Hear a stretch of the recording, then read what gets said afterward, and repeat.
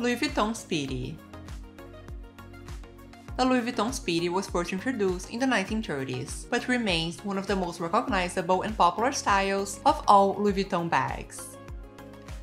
The Speedy purse was designed in response to advances in public transportation and the new need for a compact, lightweight bag that was also large enough to hold your daily necessities. The shape is a mini version of the Louis Vuitton Keepall.